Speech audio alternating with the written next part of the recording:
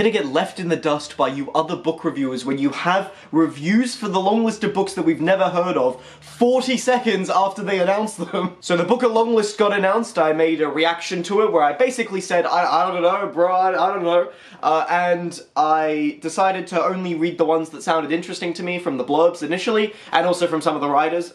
So I've got a list of like 4 or 5 I want to read before the shortlist comes out, and then I'll definitely read the shortlist. So hopefully I read some that get shortlisted, that would be nice.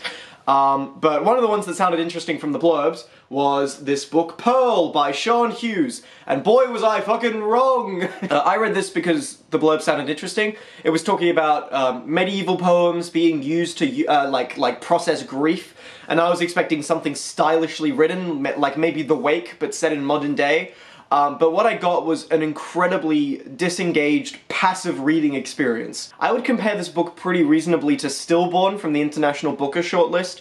That book had nothing that interested me, but it achieved some of the goals for other people. This book does have some interesting things to me, Pearl, but it completely fails at like executing them or showing them in a way that affected me, apart from maybe the end. I thought the idea of channeling a medieval poem to process grief, that sounded like a really interesting idea, but it might as well have just been a fucking Rupi Kaur poem, and it would not have changed the book at all. The book would not have changed if it was a milk and honey quote, because it's barely utilized in the book. It comes in about a quarter of the way through, and then it doesn't really matter. And I know some people will argue, well, actually, the themes and topics of the book are in it throughout the whole thing.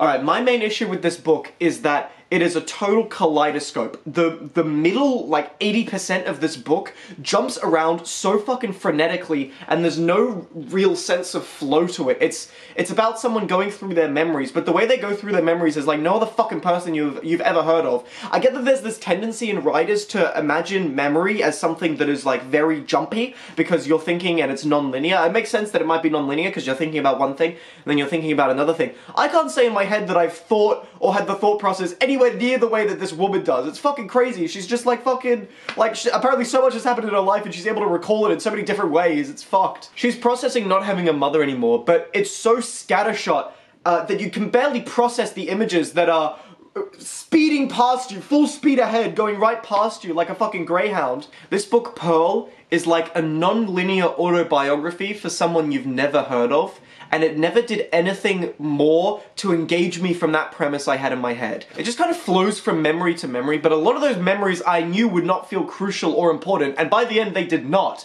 So it's just the, like, this completionist view where you have to put every detail in to like emphasize a certain scene, and it was totally unnecessary, and I don't know why she did it the way she did. But I think if she boiled it down more, it would be worse, because then it would literally just be a fucking dot point list out of order of what happened to her. So, I don't know, I guess don't write the book, I don't fucking know. A lot of the observations on the mother in question that she's remembering about were very surface level and especially cliche. Here's one good example I took. She's talking about how her mother told her not to do something, and she says, "I must have believed my mother had supernatural powers of sight and hearing." I feel like I've heard everybody call their mum that. Say, "Wow, you have like Vulcan hearing, holy shit, like you came out of nowhere, that's so impressive, you always know when I'm gonna do something wrong, teehee." I know I've said stuff like that to my mum before, but it was like so cliche to read it. I wish there was something a little bit more unique to the characterization of the mother. There are points where the author tries to make it seem like her mother wasn't this golden, perfect image that she has in her head, which would be the point, right? If you're remembering your parental figure in a way where you're trying to dispel an image, kind of like the movie After Sun, then it would make sense to do it sort of jumping around, because then you can kind of solve mysteries that lead up to the end. But this book doesn't. It does it like a couple of times, but for the most part, the image of her mother as being this like golden goddess stays. Her mother is like, tucks her into bed at night and reads to her, and she's great at cooking, and maybe when she sings at the windowsill, all the birds come and sit with her. Like, fuck. It was such a like boring picture we had of the mother in her head, and any attempt she made to try and subvert that did not last, because again, these images are passing by you at full speed. There's a point where it's implied the mother had an affair with someone, but fuck it, never mention again, just keep going, just keep fucking speed running. Like, this book isn't any percent speed run. I'd like to provide Cold Enough for Snow as an example of a book that is extremely personal and extremely rooted in memory, but does not feel like it's saccharine, and it's more detached, and I think I prefer a detached observational style to what we get here. That's just something I prefer. If it was more, I don't know, I just feel like it was sitting in its head for so long, and again, it jumped around so much that at any point where the emotion did come through and work, all I was thinking about was that came out of nowhere, that was not earned, like, it was not earned when you have nothing and then random, like, chunks appear of good stuff. That doesn't count. It does have flashes of interest and excellent writing in there, but they are swamped by everything else. I did not get enough proof that this writer was good. Every chapter begins with a nursery rhyme, and there's absolutely no reason for it. If you're going to do that for every single chapter heading, there needs to be a reason, and it needs to link into the chapter maybe that you're doing that in, but I can't say that it did. I think she ran out of nursery rhymes and she had to just fucking kind of pass them up. There were a couple of points where the nursery rhyme does fit into the content of the chapter, although I really have to focus to figure out what the content of an individual chapter is.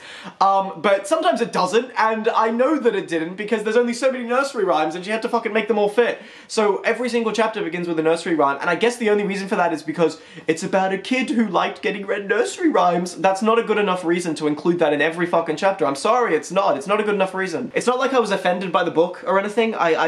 This was not like pod or something to me. It's just not something that I found interesting after about the halfway point. I was really checked out, and it was, as I said, very disengaging and passive. I cannot say that her memories of her mother were so unique or revolutionary in the way she told. Well, it was revolutionary in the way she told them because I could not fucking understand them. So that is revolutionary unless she's following in the trend of some postmodernist authors I don't like. There are moments that are good. As I said, there are moments where I was really focusing on the writing and I was focusing on the perspective we were viewing it through. I liked some of that. The ending 30 or 40 pages, they're really good. It's basically like the beginning, the opening memory, the first 20 pages or so, that was pretty good when I didn't know what I was getting in for. And then the last 30 or 40 pages where it wraps up, and it actually wraps up, it doesn't just fucking open-ended, which would be fine if it did that, but it does wrap up. I kind of loved the ending, and that improved it a lot for me. I was sitting on a 4 out of 10, and then the ending kind of pushed it up, if I'm being honest. It was a lot more driven by that point. And again, as I said, the structure's really wishy-washy, and it just kind of fucking blends everything together, and there's no kind of cohesion to it. If it was out of order and non-linear, that's fine, but it needs to be cohesive. It needs to fit together. Like, the reason that the, like, any memory that's in chapter 11 could be in chapter 2. This is like, it's like fucking Naked Lunch. Like, there's no reason for it to be in the order it's in. But the fact that it's in the order it's in does not make it any better than if it were in a different order. The order she's chosen for the memories to appear in is not, it doesn't feel like it has like a connection to it. It doesn't feel like a storyline develops. Meanwhile, that ending is very conclusive and wraps up a lot of the themes and the fairy tale stuff, and it puts a lot of the metaphors that you've been seeing, and it kind of finalizes each of them, and I thought it did that very sort of economically, and I was shocked that it did that, because then I went, where the fuck was this the entire rest of the book? There's a moment near the end where the mum tells her a story about a princess in a tower, and that's a really effective moment when she kind of ends the chapter talking about that poem and how it kind of, it doesn't really apply to her now. That was good, but then I realized, wait, this whole story thing came out of nowhere. Like, when you start reading back the book, you realize that things appear. The sort of, more emotional moments, they just kind of rise out of nowhere and then they disappear again, and it's a really weird way to structure a book. Right, so what happened was, I finished the book and I went, wow, that ending was really emotional and powerful and poignant. So then I decided to skip back to a random chapter in about the middle and try and read through it and see if I get anywhere near the same emotion or the same kind of building feeling that I got when the ending finished it, because the ending implied that stuff was building, so I wanted to read back and see if that was actually true. So here we go. I read chapter 9 again for context, which I mentioned about the gardener. Here we go. So chapter 9 begins, it has the nursery rhyme, Eepa Weepa Chimney Sweeper, but like the nice version of it, not the one where the chimney sweeper fucking murders someone. And then it talks about a fortune-telling book the mother gave the main character. Then that transitions into her being questioned by the cops. This dot point is so funny. Then she wonders whether her mum left her a note again.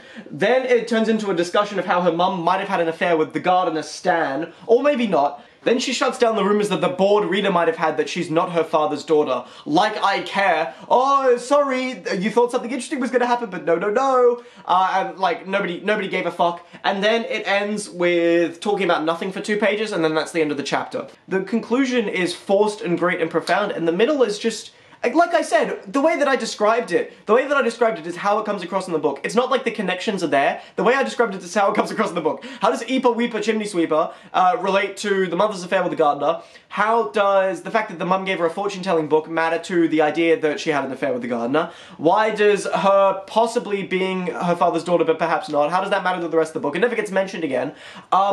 Fuck you. Like, why are you wasting my time? So here's a quote from near the end. Sometimes I forget all about my mother. Whole days go by and I think about other things. Things that leave no space for her absence. I do it on purpose. I fix my mind on other things. When I'm drawing or painting, I forget all about her. I forget about everything. So that's the structural justification for why the book is the way it is. And I really do love books where structure is a big part of delivering the theme. Like Ninth Building's a really good example of that. American Psycho is always the example I'll jump to first.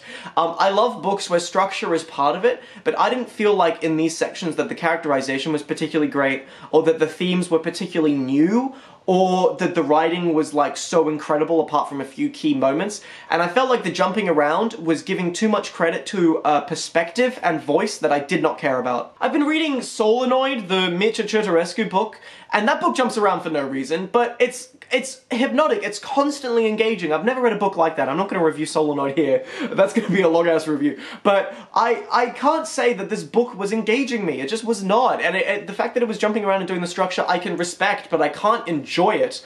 I can just sort of respect the fact that it did kind of commit to the idea of what it wanted to do in terms of how it treated memory, but I don't feel like it did it in a way where I was really, like, moved by it until the end, where it kind of implied things that weren't there. Somehow 230 pages was too long for it. Cold Enough for Snow, that book I mentioned earlier, that's about half the length, and that does a lot more than this book does, and it makes you feel more. I can't believe 230 pages was too long for a book, but fuck, my eyes were going sideways. The medieval poem connection did not matter, as I said, it was bait. It was bait, the book is not about that. It might be higher on a reread now that I know how it ended, because again, most of the middle chunk I was not paying attention. If there were connections between them, I could not care less because it was not interesting me. But I'm not rushing to reread it. If it gets on the shortlist, then I will. People seem to think that it will. The betting odds, the bookie odds for the Booker that have opened now, they put this book at like 3rd place, which is crazy to me. But, I mean, it's not impossible. It is trying things that are new. It has a female perspective. I could see it being on the shortlist, and I would kind of just be like, whatever. I like Stillborn more than this. I found this book very tedious, and I was annoyed at how much it didn't seem to justify the frenetic pace that it was going at. I give it a 5 out of 10. It could be lower or higher depending on when or if I reread it, but for the moment I think 5 is fair. Total meh.